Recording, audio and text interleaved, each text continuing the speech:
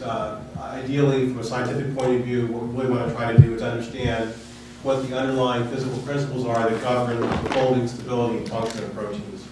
And we want to use a design-based approach to this as opposed to a traditional perturbation-based paradigm. So typically, if you're interested in understanding how an enzyme works, for example, you might make mutations or perturbation in the active site and then measure what that perturbation does.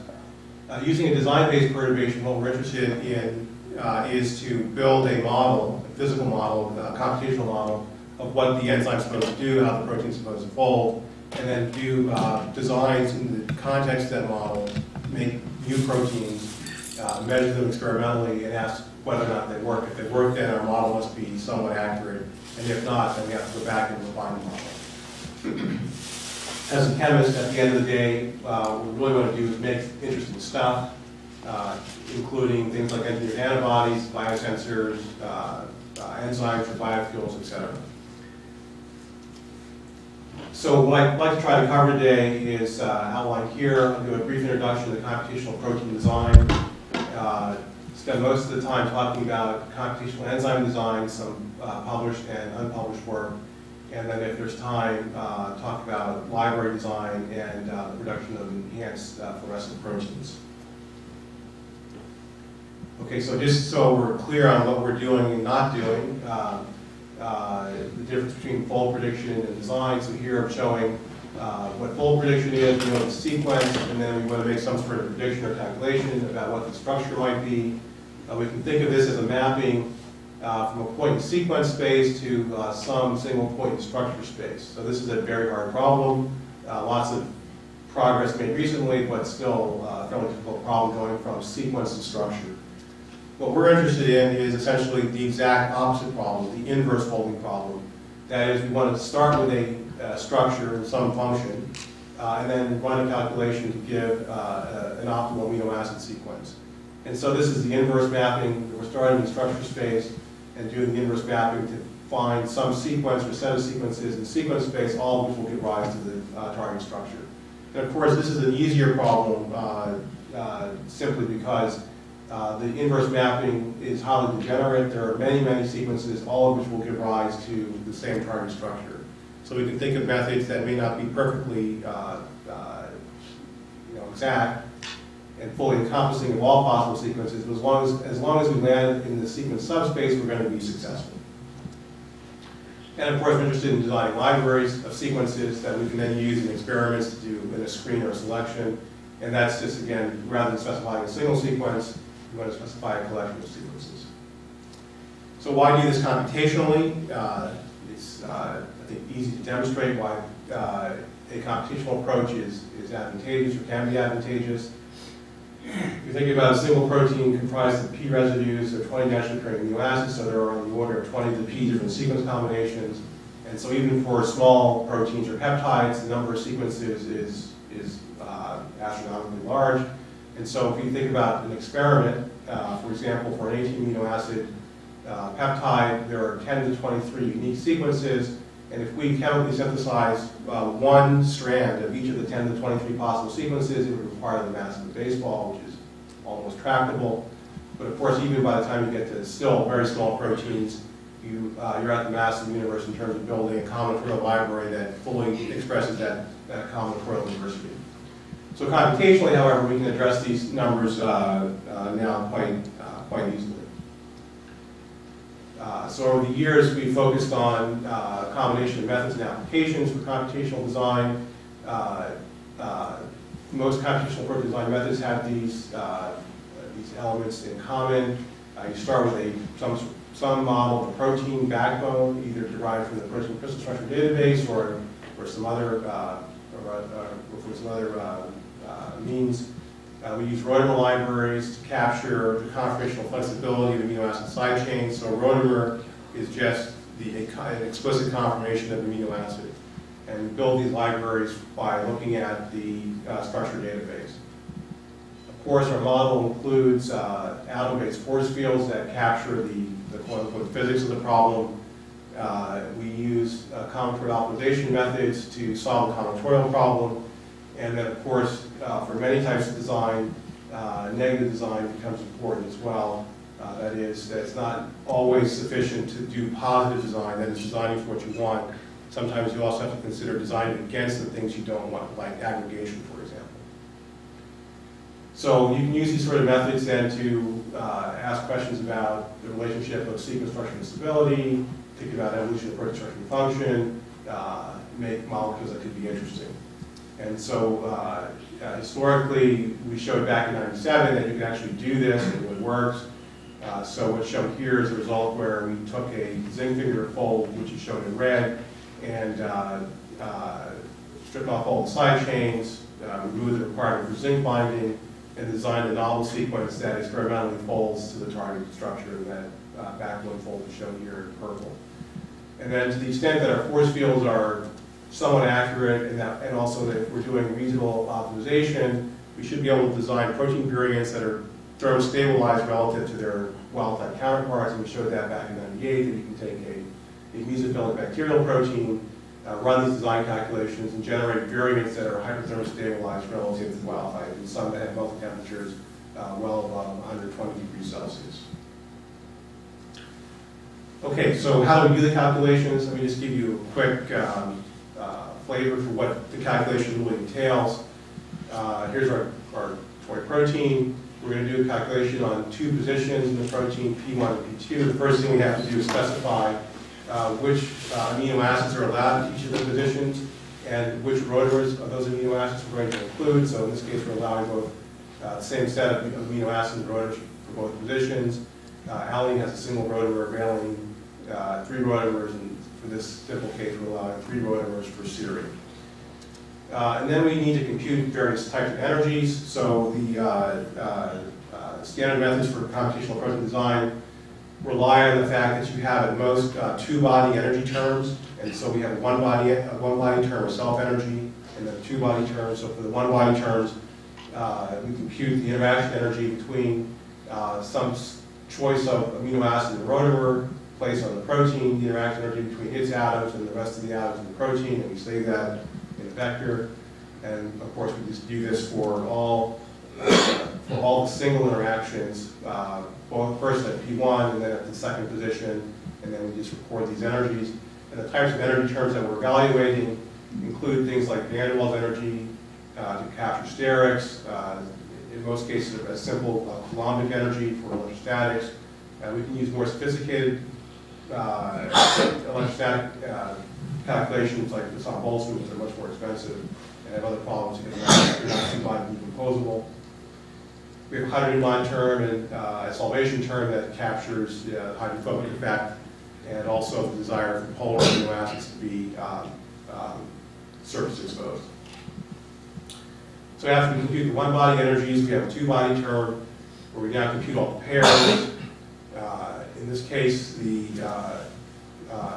backbone goes away because we've already taken into account the interactions there, and now we're just looking at the interactions between pairs of rotamers at the positions in the calculation.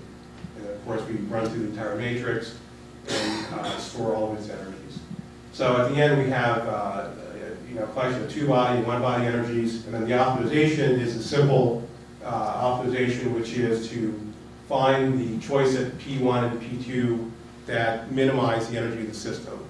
Now, of course, in a real calculation, the number of choices that we would have at a position would be on the order of perhaps thousands of different rotamer combinations to cover the full conformational flexibility of all the amino acids. So these the matrix sizes here would be many megabytes of data, and we can use standard methods like Monte Carlo optimization to find solutions, or more sophisticated methods, which I'll mention very briefly. But simple Monte Carlo optimization, we select a random initial position. So the second serine rotamer for P1, the first valine rotamer for P2. Here are the 1-body energies. Here's the 2-body energy.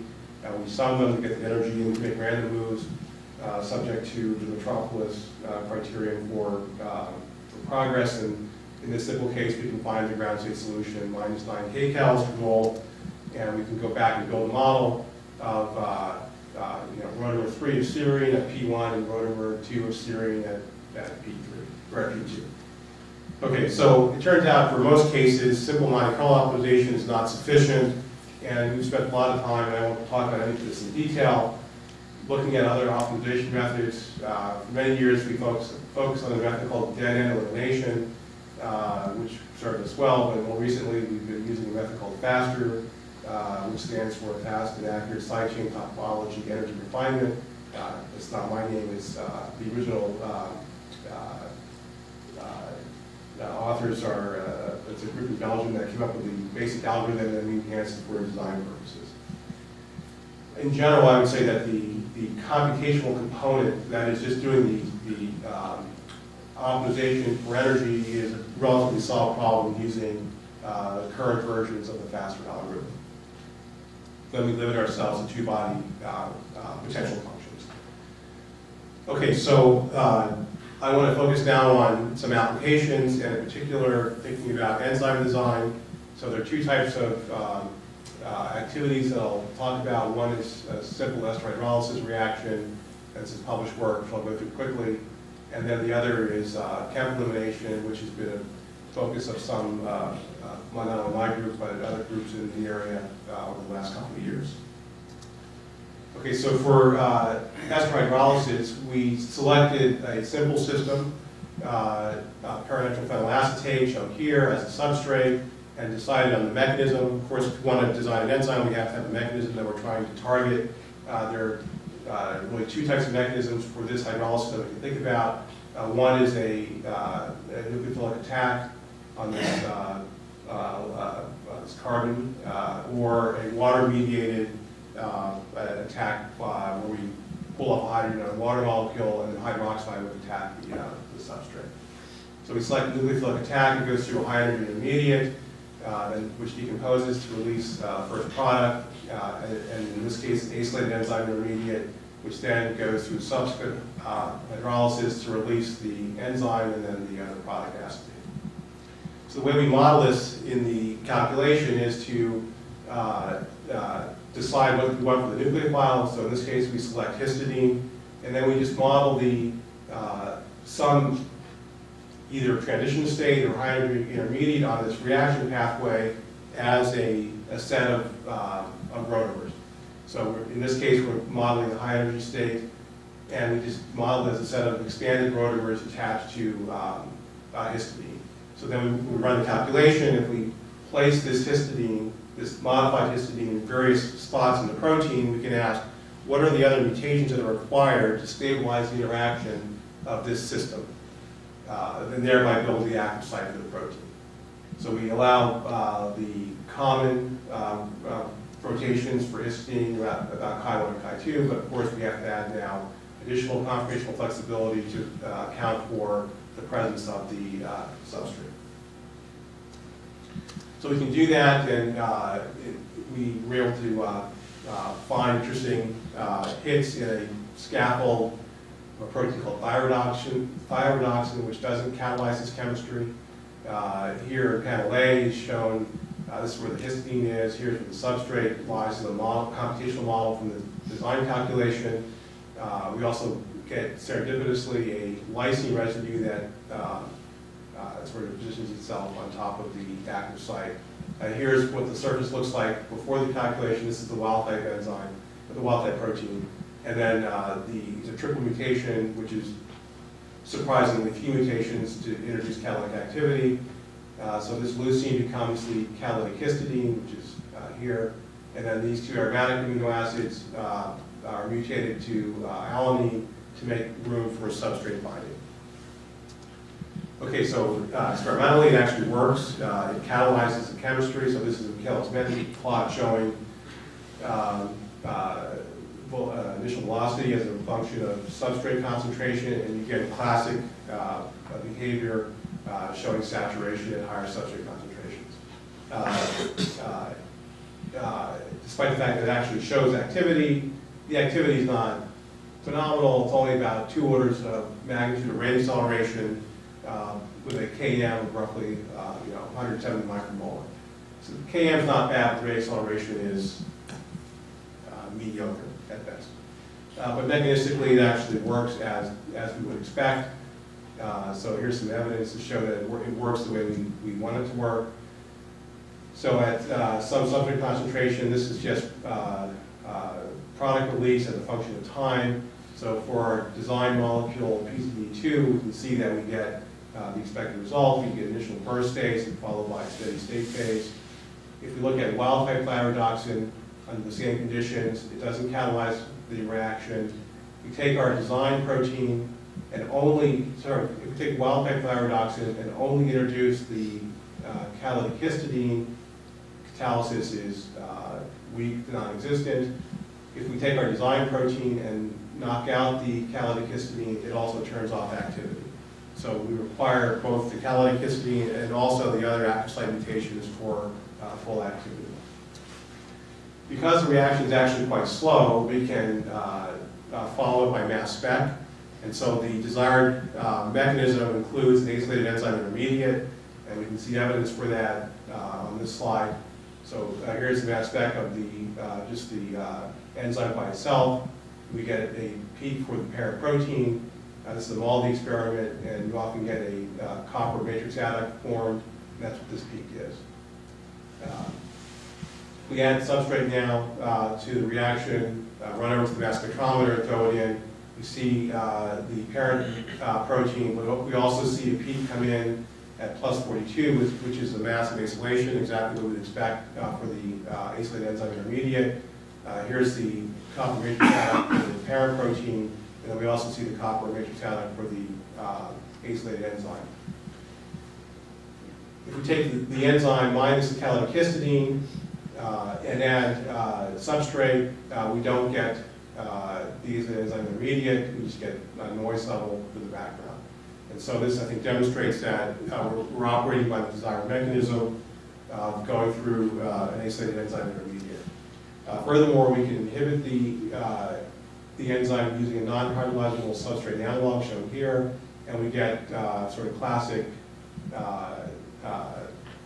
behavior in the double reciprocal plot where when you get an intersection on the y-axis, it's an indication of competitive inhibition, which suggests that this substrate binds competitively at the same active site.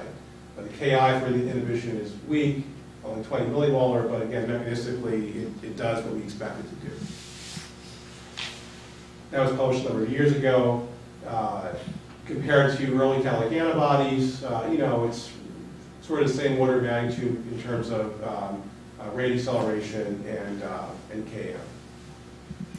So we were pleased by that. We looked at more complicated systems to see if we could make more interesting enzymes using more complicated chemistry. Before we did that, however, we wanted to do a modeling study just to see if we could recapitulate more complicated binding interactions in known systems. So we looked at 3 different proteins, pyridine mutase, the binding of biotin and streptavidin, and then phosphatidylisomerase. The idea here was that we would take an active site region, strip off all the side chains in the active site, and run our calculation to see if we could recover both the active site residue amino acid identities and the positioning of the substrate, which is known for by crystallography. And so in all 3 of these cases, we're able to do a pretty good job of recapitulation. So in the pyridine mutase case, for example,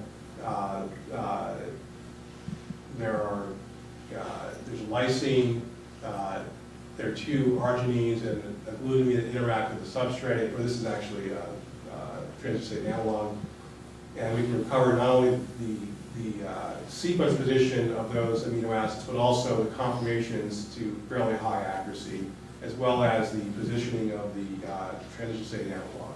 And we can do that for other cases as well. So we were actually quite pleased with that, and we set out then to look at a more complicated reaction, although still a relatively simple reaction.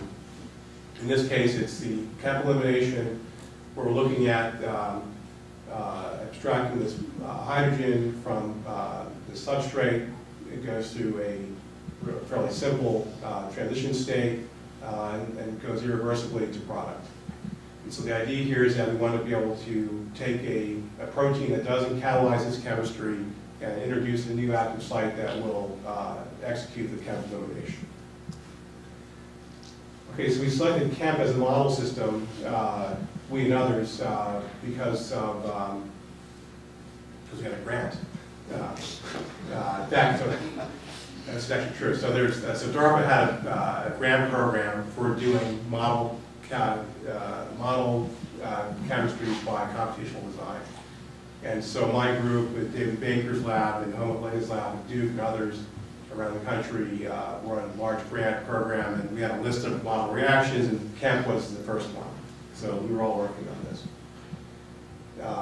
And so CHEMP was the first one on the list because there was an existing catalytic antibody from Don Hilbert's work when he was at Scripps, which had a fairly decent rate acceleration of 10 to the 6th. And subsequently, there was a crystal structure of that catalytic antibody and the hapten used to elicit the antibody, and that's shown here. And so what you can see is that where the substrate would lie is sandwiched in by aromatic interactions, and then the catalytic glutamate is locked in with by other polar interactions in the protein. And so if this were the real substrate, this interaction then would be the catalytic contact. In addition, Ken Houck at UCLA had previously computed a transition state model by ab initio methods for this reaction, and so we could combine then the sort of quantum chemical notion of what the chemistry should be, capturing the transition state, with we'll learn from the crystallography about how what the active site should look like, and then build a new protein that sort of does all this stuff.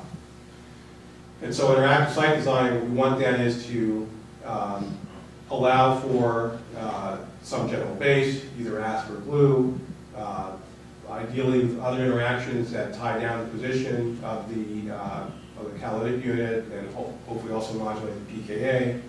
Here's the substrate, and we want to position the substrate in an active site where we can have at least one base stacking interaction.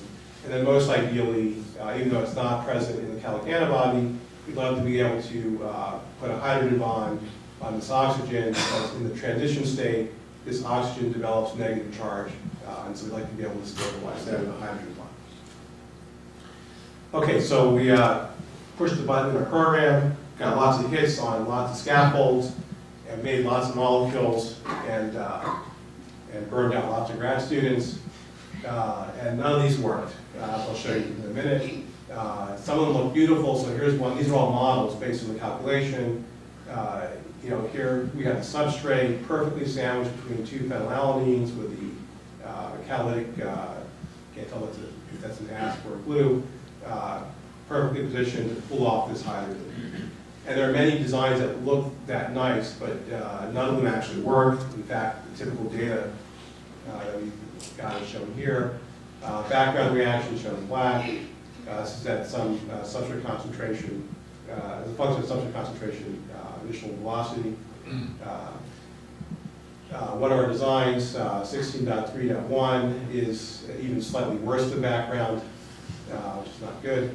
The scaffold, of course, doesn't catalyze the reaction at all. Turns out that just serendipitously, BSA does everything. BSA catalyzes the reaction weakly, so our designs weren't even as good as some random protein that's not even supposed to do this chemistry. So we were quite discouraged and really wanted to figure out what was going on. And so we decided to go back and look at one of our best designs and analyze it much more closely and see if we could learn anything from it. So our best design was called HD1, so it doesn't work. Here's what it looks like though. Here's the substrate. Again, this is just a model. Here's the catalytic unit, beautifully tied down by hydrogen bonds. We get a tyrosine that makes the hydrogen bond to this oxygen that's going to develop negative charge in the transition state. It's beautiful stacking with this tryptophan. And importantly, this hydrogen bond network, here's catalytic glutamate, it goes through this histidine, this asparagine, and to this tryptophan, so the tryptophan is even held in position properly to help the substrate get in and make the appropriate catalytic contact. So we know the molecule is folded. We can tell that by CD. We saw the structure, by crystallography. And this is the crystal structure where this is a model of where the substrate should be. So everything else is real except the substrate. And so what we observe from the crystal structure is that the active site is too exposed, that there was way too much ordered water in the active site. And that's a problem for two reasons. One is that, of course, removing ordered water from the active site would give you an entropy hit in terms of the activation entropy for the reaction. But in addition, the presumptive catalytic unit, which is sort of shown in the back here, is almost completely solvated. So the pKa is not going to be appropriately shifted. So in order for this chemistry to go, we want to shift the pKa of the glutamate up a little bit so that it's more active. But if it's fully solvated, the pKa is going to be 4, 4.5, just like it would be for regular glutamate. So active site too exposed.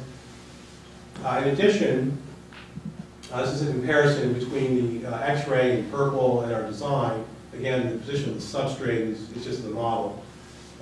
In our design, of course, I pointed out this beautiful hydrogen bond network that goes to the tryptophan. This is the design that is gray. But in reality, what we see is that we get great positioning of the glutamate, hydrogen bond to the histidine, but the asparagine rotates 90 degrees and does not form this hydrogen bond to the tryptophan. And so what happens then is the tryptophan actually rotates out of the active site, effectively disrupting the binding interaction energy that we would expect to have if things were oriented properly. So we have this, the pi stacking is not placed properly. And the third thing we looked at in collaboration with Ken Haupt's lab at UCLA is MD analysis. And so here's a summary of the MD simulation. And what we're doing here is we're tracking the catalytic contact between the hydrogen on the substrate and the oxygen on this glutamate. And so as the simulation starts, that contact distance is a function of time. Of course, we want it to be catalytically competent, so 3 angstroms or less. Initially, the contact is maintained, but fairly soon in the simulation, it jumps to a state where the distance is way non-catalytic. And so if we look at this as a histogram, we can see that the desired catalytic contact is here at the green bar, but much of the simulation we're way out here at distances that are clearly not going to be catalytic. And we can see what happens in the simulation shown here. So here's the substrate, here's the catalytic glutamate. Initially, it's contacting appropriately, but as the simulation progresses, what you'll see is that the substrate flips over and moves out of the active site, and the active site becomes filled with water, and as we saw in the crystal structure, the glutamate becomes much more solvated than desired. And so, of course, now the distance between the hydrogen and the glutamate is way non-catalytic. It's rotated 180 degrees away from where it needs to be. So based on that, we were able to think about what we needed for a second generation design. We wanted a deeper active site. Everything else still looked good in terms of the catalytic unit. We still wanted the base stacking. We still wanted this hydrogen bond donor to the oxygen. So here's a new active site, same scaffold, but now pushed deeper into the protein. Here's the substrate. Here's now, rather than glutamate, we have an aspartic acid that's going to function as a catalytic unit. Here's a threonine that makes a hydrogen bond to the oxygen on the substrate. And then we have base stacking with this tryptophan. And we also get serendipitously a wild-type lysine that makes a contact to the nitro group on the substrate. So we can repack the active site. It's a 12-fold mutation from wild-type. If we repeat the MD simulation, what we see is that we still get two states of two different conformational states, but they're now both catalytically competent. So the design has the contact here. Here's the aspartic acid, here's the substrate, here's the hydrogen. In state 1, the substrate slides around a little bit, but we still maintain catalytic contact. It quickly flips over to the second state, where you can see the substrate is sort of split down in the active site, but the contact is maintained.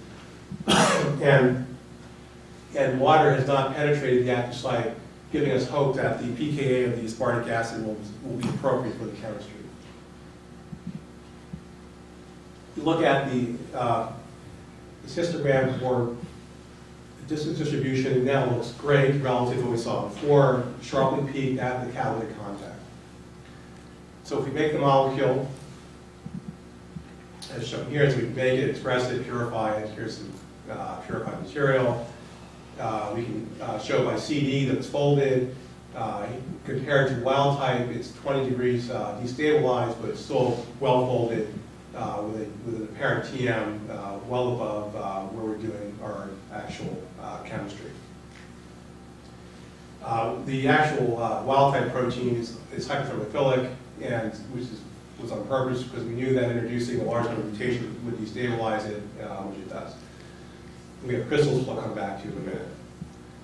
So experimentally then, it actually works. It catalyzes the chemistry. So here's Hg2, Michaelis-Menten plot. It does not show saturation. We have more variants later that I'll show you that do show saturation. But relative to the background, which is underneath here, and the wild type scaffold shows no activity. Our second generation design is active. Even though it doesn't turn over, we still fit it. This is not good for students, you shouldn't do this. But anyway, just to get a rough idea of what the Km is, weak Km is 12 millimolar, and a Kcat, which is not that great. But it actually works. And so if we look at knockouts then, so we take our design, Hg2, which is shown here in blue, if we remove the catalytic aspartic acid and mutate it to an asparagine, it turns the enzyme off. If we remove the hydrogen bond interactions, the oxygen that's supposed to be developed, it's the oxygen that's developing a negative charge in the transition state, it slows the enzyme down. And then if we compare our design, Hg2, to K70, which is a design from the Baker Lab that was published about a year ago, we can see that ours is better, although we weren't first. Okay, so in terms of numbers then, we're getting a rate acceleration of roughly 10 to the 4, which compares favorably to a Baker Lab design that was published, as I mentioned, about a year ago. And so given this encouragement, then we sought to further understand what's happening with Hg2, and in particular to see if, which had not been demonstrated in any previous case, whether or not a transition state analog was actually binding to the correct active site. Okay, so this is a real structure of a transition state analog in the active site, and we can see several interesting things. First, and probably most important feature is that, even though this contact distance is kind of tight, the substrate is interacting with the presumptive catalytic aspartic acid. In addition, the substrate is stacking on this aromatic amino acid as designed, but interestingly, the substrate is flipped over roughly 180 degrees from where it should be. So in our design, this nitro group should be way over here, interacting with the lysine, and it's not, it's actually now flipped over. And rather than this is the design serine position, rather than the serine interacting with what would be the oxygen on this side of the substrate, it's now interacting with the nitro group. So the great news is that we have now for the first time a co-crystal structure of a designed enzyme with a substrate analog in the active site showing the critical contact. Bad news is that, which may be consistent with the low activity, is that the detail of the structure indicates that the design is not doing exactly what we want, but it's actually, we get a critical interaction, but we're not getting other interactions that we would have liked to have had as part of the design.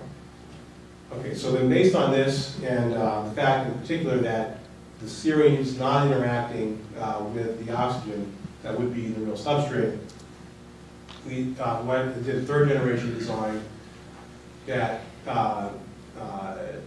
modulates this position somewhat to fill a void space that we see in some of the MD simulations. we reran the MD simulation on this third generation designs. This is now a point mutation of our active design to serine to threonine, so this adds a methyl group. The MD simulation looks great. And then we made this molecule and assayed its activity. And third generation molecule is much better behaved. It starts to show saturation behavior as desired. Kelly's meta plot, and as you can see, it's much more active than our previous design or other designs that were published. Okay, so in terms of rate acceleration, then for our third generation design, we're almost at 10 to the 6. In fact, if we share this molecule with another lab, with the Hilbert lab at the FAH, who are enzymologists, which is sort of hack enzymologists, they show that in an appropriate buffer system that they can get rate accelerations of 10 to the 6, which match the catalytic antibody. So this is in terms of rate acceleration, the best designed enzyme that's been described to date. And so one interesting thing I want to point out is that if any of you are familiar with the computational protein design field, there's been a lot of controversy recently around computational enzyme design, and there was an important paper that was retracted from Science about a year ago.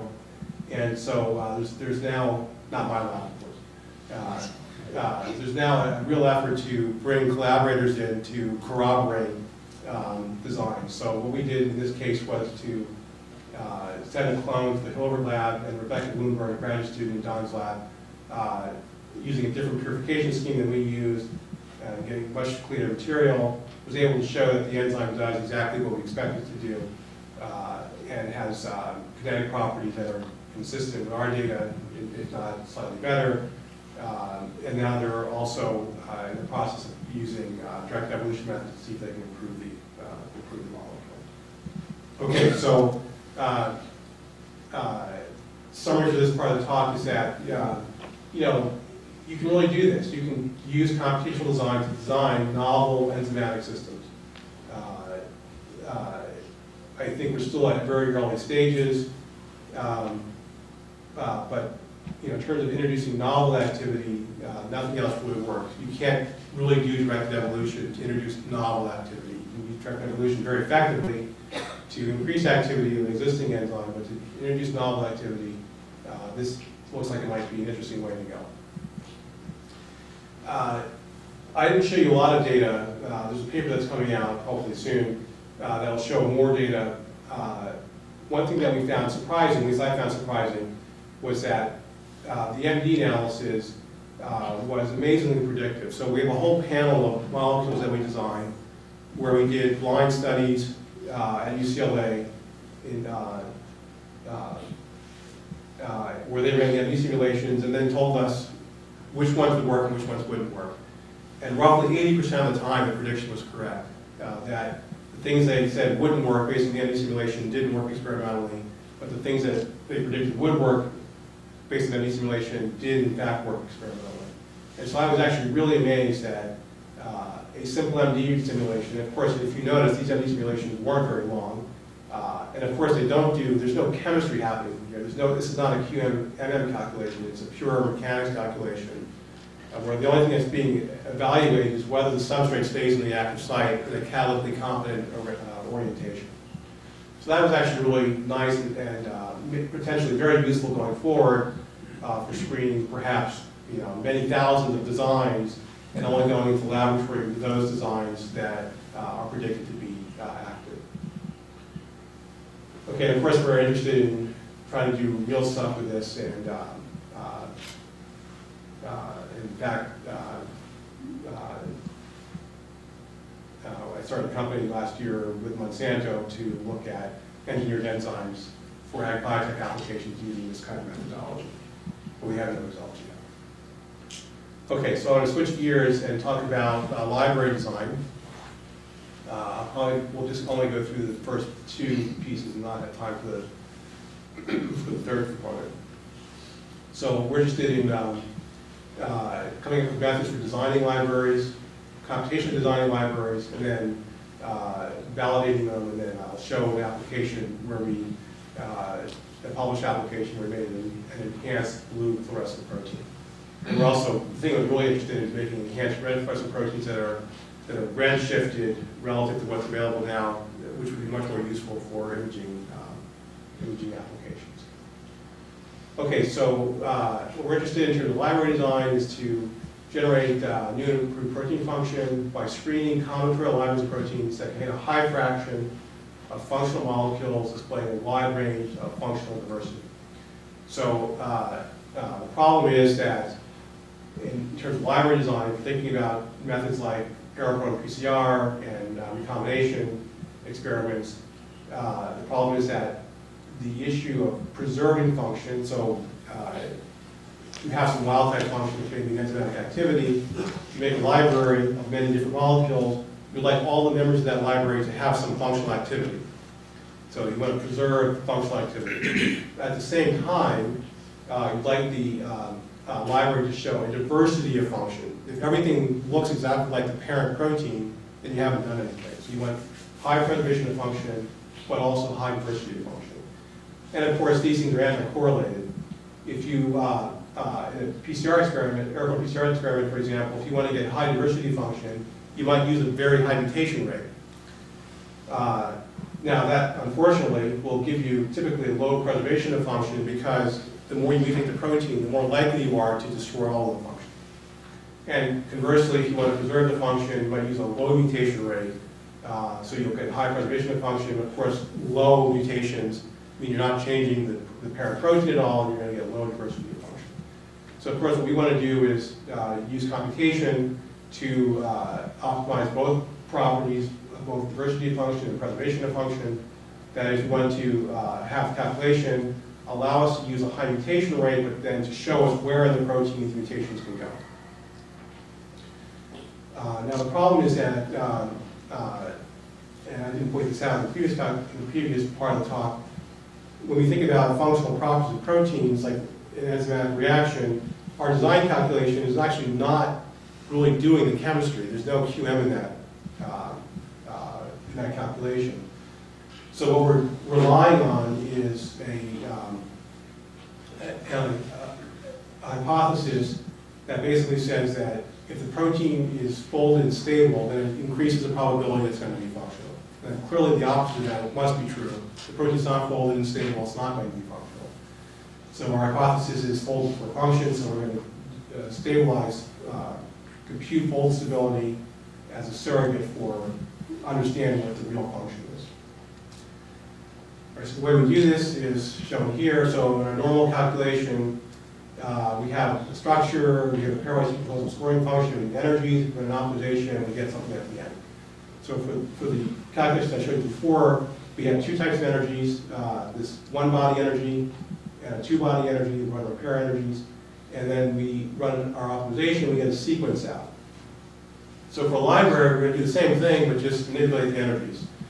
So we convert our one-body energies, instead of being focused on a single rotamer, we aggregate them into amino acid single energies, amino acid one-body energies, and then amino acid pair energies.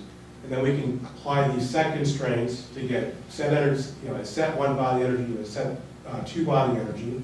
And the sets are just the collections of amino acids that are encoded by degenerate codons. So if you use different degenerate codons, will code for different sets of amino acids. And we can put all that together to then get a calculation that where the output is now a library, it's a sequence of degenerate codons that codes for different combinations of amino acids at each position. Then we can go into the laboratory and make that gene, and then as the expression of our library. So it's identical calculation, but now adding these additional constraints for degenerate codons. All right, so to test it, we look at GFP. We're going to target 15 core positions in GFP, shown here in yellow, excluding the chromophore, which is shown here in green. We're going to score using fluorescence on a plate reader, and we're going to score preservation of function as the integrated fluorescence intensity, so the function of the protein is to fluoresce, and we're going to score diversity of function as the peak position for the fluorescence maximum. Okay, so there are different libraries that we're going to compare. So this method I just mentioned is called DBIS, which is a silly name, but we have two different versions of it that I'm using here. One where we constrain the system to select two-fold degenerate codons at 9 positions out of the 15 in this region. Another setting where so this is a very high mutation rate. We're going to mutate 9 positions out of 15, which is kind of crazy. A less aggressive implementation where we're going to use 4-fold degenerate codons at 4 positions. So now we're only mutating 4 positions out of 15. And then a mean field-based approach that we published many years ago, where the calculation targets the 2 positions that have that are most likely to be tolerant to mutations. So we go from very high mutation rate to moderate to low mutation rate. And then a random library where we use 2-fold degenerate codons at the same 9 positions.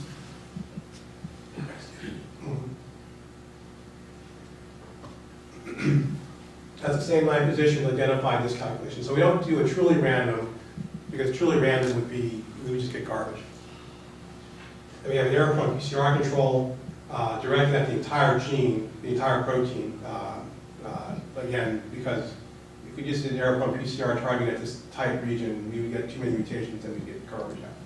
So these are they're good random controls, but they're biased to be better than what you would expect if you did it really properly.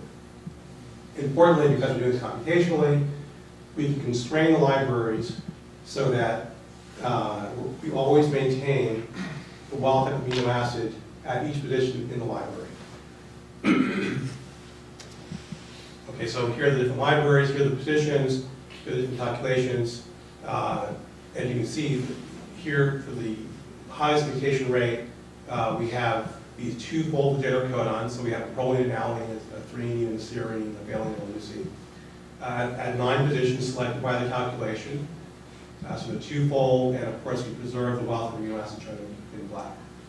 The 4-fold library, so targets 4 positions and uses 4-fold degenerate codons, but also maintaining the wild type amino acid.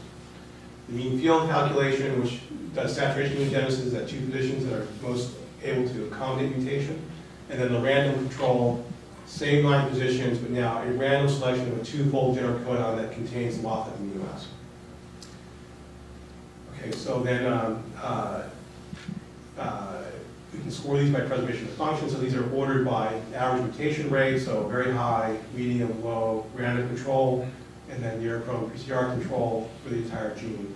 These are the number of clones that were sampled. These experimental data. You can see that we get good preservation of function despite the fact that we're using an amazingly high mutation rate. Remember, this is over a stretch of 15 amino acids. So 12% of the clones have at least half of the fluorescence intensity of wild type, and almost half of the clones have at least 1/50th the fluorescence intensity of wild type. So if we now look at the other libraries that have lower mutation rate, we get the counterintuitive result, which is that the lower mutation rate has lower preservation of function, which is exactly the opposite of what we would have expected, but exactly what we want from the calculation. We want the calculation to allow us to use a high mutation rate and get high preservation of function. And this sort of counterintuitive thing is explained down here. I won't read it, I'm running out of time. But we get the desired counterintuitive effect of high mutation rate gives high preservation of function. If you look at the random control, it obviously does terribly, as we would expect. And the error-prone PCR control, using this mutation rate targeted against the entire 300 amino acid protein, does exactly what we expect. That is, we're mutating it lightly, and we get high preservation of function. And you'll see on the next slide that this is, because of this, we get low diversity of function. Okay, so we look at diversity of function now. So only those clones that have at least half the intensity of wild type, again, rank ordered by mutation rate. So what I'm showing here then is for the highest mutation rate, this is peak position deviation from wild type in nanometers. So 0 would be identical to wild type. The white bar here is the median peak position, The red bar is plus and minus 25% of the data, and the black tick marks are the actual data. So for the highest mutation rate, we get the expected result, high mutation rate, high diversity of function, almost a uniform distribution of peak position across this interval. As expected, the lower mutation rate approaches give lower diversity of function. So they're all targeted, they're all sort of right on top of where you would expect wild type to be. The random control, same thing, and the airborne PCR control, as I showed in the last slide, despite the fact that it had high preservation of function because we were using a relatively low mutation rate, it also has very low diversity of function. So all the data are right on top of zero. So we're not changing the fluorescent property of the protein. Okay, so we can preserve function, we get diversity of function because we can have the calculation tell us where to put the mutations, and it sort of corroborates our idea that designing a library based on fold stability is a good surrogate for the actual chemical function of the molecules. This was published a couple years ago, and one quick example of using this for something that might apply to something that might be useful is looking at blue fluorescent protein. So here's blue fluorescent protein, here's the chromophore, here's the residues that are around the chromophore. So BFP has a blue shifted emissions maximum, which is useful for doing cell biology experiments if you want to do imaging. The problem with BFP as it exists is that it has a very poor quantum yield, which means it's very dim, it's very pH sensitive, and most importantly, it photobleaches very rapidly. So you hit it with light and it just goes away. So we designed a library using this method that targets the 12 positions around the chromophore. If you do site saturation immunogenesis at all 12 positions simultaneously, you would have 10 to the 15 different variants, which is intractable experimentally. Calculation reduced the number of variants to a focused combinatorial library of 10 to the 5th variants, and we can screen those conveniently using FACS, a fluorescence activated cell sorter. So here's the design, here are the positions, here are the wild-type amino acids, here are the wild-type codons, here are the degenerate codons that the calculation pulled out, and here are the amino acids that correspond to these degenerate codons. And you can see that some positions are wild type, some positions have lots of mutations. They're spread across this whole cluster of positions in the protein. So a very non-trivial construction for the library. In a single pass of FACS analysis, we can screen that library and pull out a clone, which is a triple mutant from wild type, shown here. And it has the following properties. Again, this is a single pass through the screen. We enhance the quantum yield from 0.34 to 0.55, which is actually pretty remarkable. And we get a 40-fold improvement in photobleaching half-life. So here's wild-type BFP, which has a short half-life. Here's our design variant called azurite, which has a much enhanced half-life. And looking at that in real cells, so these are mammalian cells. Here's BFP as a function of time. You can barely see it. It's very dim because of the poor quantum yield. And of course, it gets dimmer because of photobleaching over time. Here's our variant, very bright at time 0 and maintains brightness even at longer time scales. So this is, I think, a great demonstration of designing a library with some target function where you cannot compute the function. We can't compute the fluorescent properties in these calculations, but in a single pass getting a molecule, which is great. Okay, and I'm going to skip all this other stuff.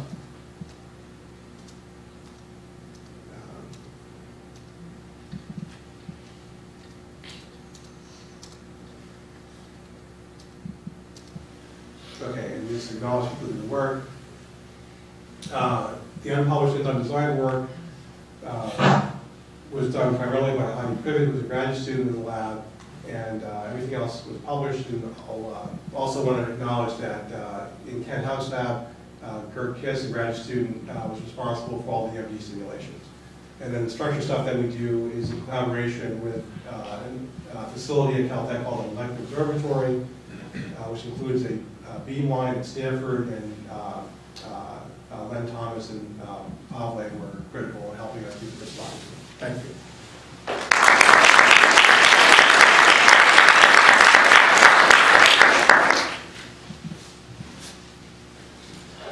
Happy to take questions if there are any.